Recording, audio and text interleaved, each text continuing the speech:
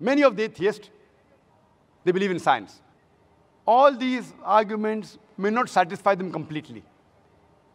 Many of the atheists, they say that science is a yardstick. They believe science is ultimate. So let's try and prove to this group of atheists also about the existence of Allah subhanahu wa ta'ala. So if I know that this atheist believes only in science, after congratulating him,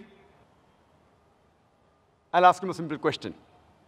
That if suppose there is equipment, there is a gadget who no one in the world has ever seen, and if that gadget is brought in front of you, and if the question is asked that who will be the first person who will be able to tell you the mechanism of this gadget,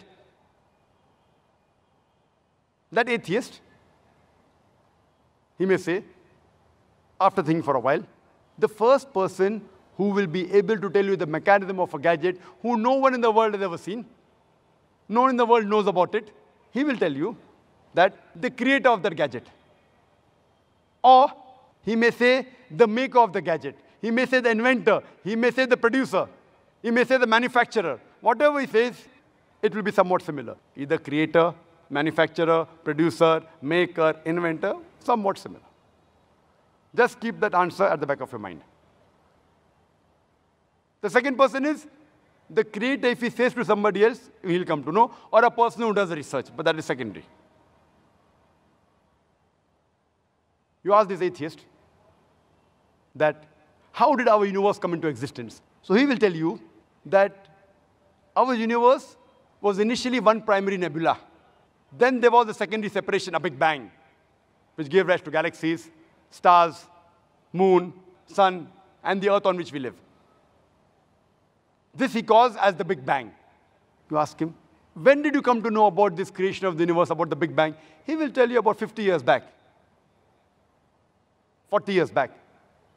So you tell him, this thing what you're mentioning about the Big Bang is already mentioned in the Quran 1400 years ago in Surah Anbiya, chapter number 21, verse number 30, where Allah says, Avalam yaral lazina kafaru. Do not the unbelievers see anna samawati wal arda kanat ratkan fasaknahuma, that the heaven and the earth were joined together and we clove them asunder. What you're talking about the Big Bang is already mentioned in the Quran 1400 years ago. Who could have mentioned this in the Quran? So he will tell, maybe it's a fluke. Somebody wrote it? No problem. Don't argue with him. Ask him the next question. What is the shape of the earth? So he will tell you, previously the human beings thought that the world was flat. It was in 1577 when Sir Francis Drake, he sailed around the earth that he proved that the earth was spherical.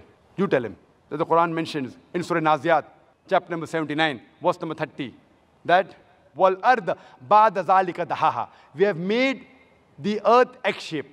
The Arabic word dahaha, one of its meaning is an expanse, and the earth is an expanse. The other meaning is derived from the Arabic word duya, which means an egg. And we know today that the earth is not completely round like a ball. It is flattened from the pole and bulging from the center. It is geospherical in shape. It is somewhat similar to the egg. And the Arabic word duya does not refer to a normal egg. It specifically refers to the egg of an ostrich. And if you analyze the shape of the egg of an ostrich, it is geospherical in shape. Imagine, the Quran mentions that the earth is geospherical 1400 years ago. Who could have mentioned that? So he will tell you, your Prophet Muhammad, peace be upon him, was an intelligent man. Don't argue. Continue. The light of the moon, is it its own light or reflected light? So the atheist will tell you, previously we thought that the light of the moon was its own light. But today we know that the light of the moon is not its own light, it's a reflected light. When did you come to know? He will tell you, we came to know yesterday, 50 years back, 100 years back, 200 years back.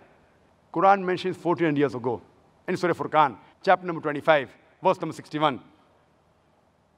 That blessed is he who hath placed the constellations in the sky, and therein sun, Shams, having its own light, and moon having borrowed light.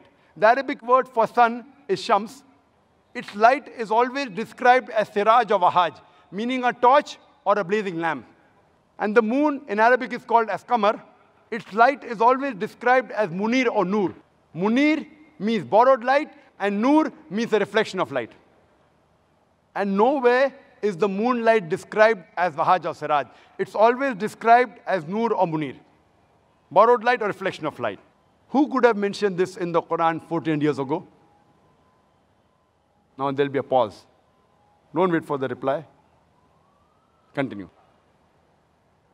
When I was in school, I had learned that the sun revolved, but it was stationary, it did not rotate about its axis. The Quran says in Surah Anbiya, chapter number 21, verse number 33, Huwa allazi khalaqal layla wan nahara. It is Allah who has created the night and the day. Washamsa wal qamar, the sun and the moon. Kullun fi falaki yasbahun. Each one traveling in an orbit with its own motion. The Arabic word yasbahun describes the motion of a moving body. And if it's talking about a celestial body, it means that this sun and the moon, besides revolving, it's also rotating about its own axis. And today science tells us that the sun takes approximately 25 days to complete one rotation. Imagine what I read in school. I finished my school in 1982. Sun was stationary. 1400 years before the Quran says the sun rotates. And my science book said the sun was stationary. Today, it has been incorporated that the sun rotates. You ask him, that who could have mentioned this? There'll be a silent pause. Some critics will say it's nothing great that the Quran speaks about astronomy because the Arabs were advanced in the field of astronomy. I do agree, the Arabs were advanced in the field of astronomy, but I'd like to remind them that it was centuries after the Quran was revealed that the Arabs became advanced in the field of astronomy. So it is from the Quran that the Arabs learned about astronomy and not the vice versa. In the subject of hydrology, when you ask the atheist, that you ask him about the water cycle, he will tell you that the water evaporates from the ocean. It forms into clouds. The clouds move into the interior. It falls down as rain, and the water is replenished.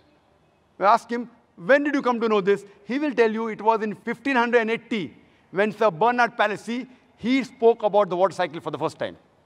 1580.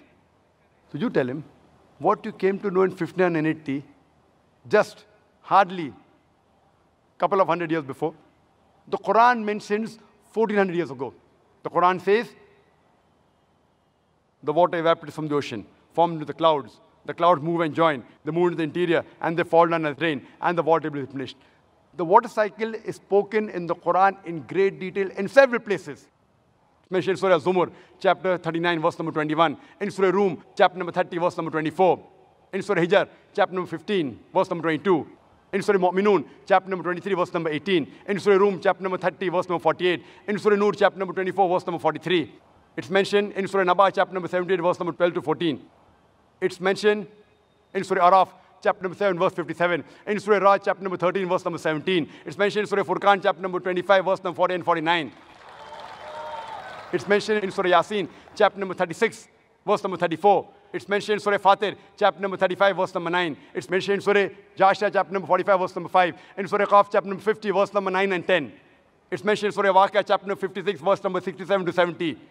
It's mentioned in Surah Tariq, chapter number 86, verse number 11. I can go on and go on and go on, quoting only the verses in the Quran which speak about the water cycle only. The Quran speaks about the water cycle in great detail.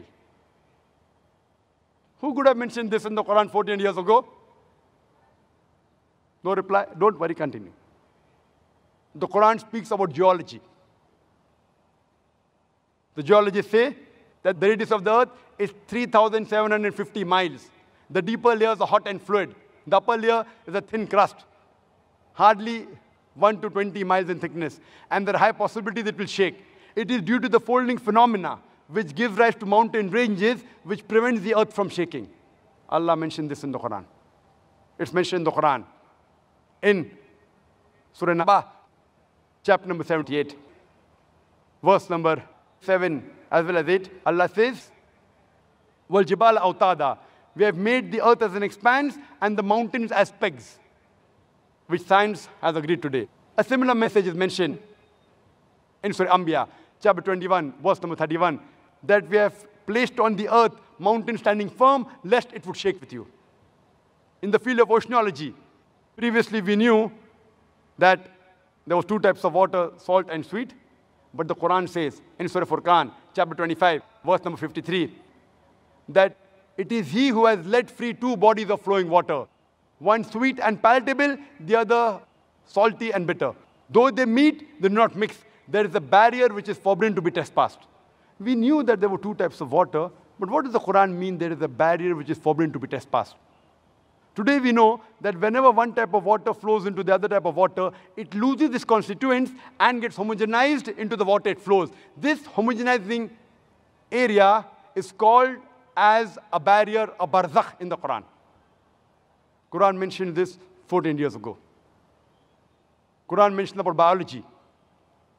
It's mentioned in Surah Anbiya, chapter number 21, verse number 30. وَجَعَلْنَا مِنَ الْمَاءِ كُلَّ شَيْءٍ أَفَلَا يُؤْمِنُونَ. We have created every living thing from water. Will you not then believe? Who could have believed in the deserts of Arabia that everything is made from water? Today science tells us that every living thing is made from water.